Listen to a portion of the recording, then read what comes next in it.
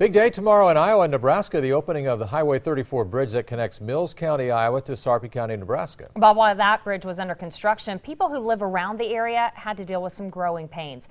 John Chapman continues our coverage.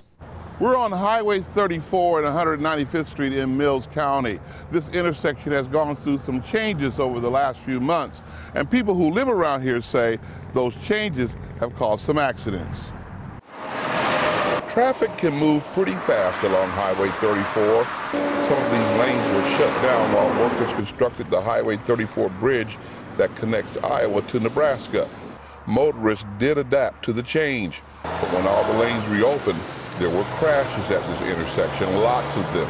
People who live around here blame it on the construction.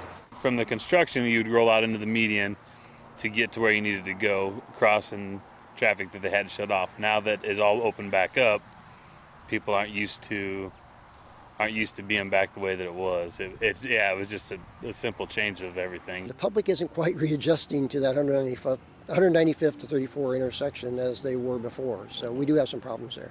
Now all lanes are open on Highway 34. Cross traffic does not stop, and you need to stop here instead of at the median.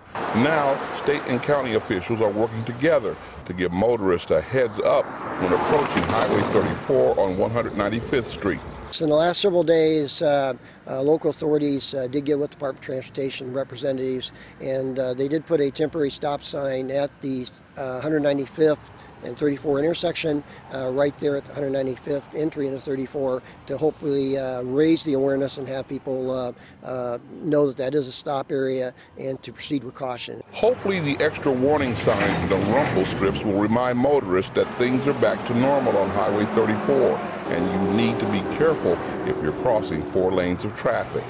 With photographer Nathan Jank, John Chapman, WOWT 6 News.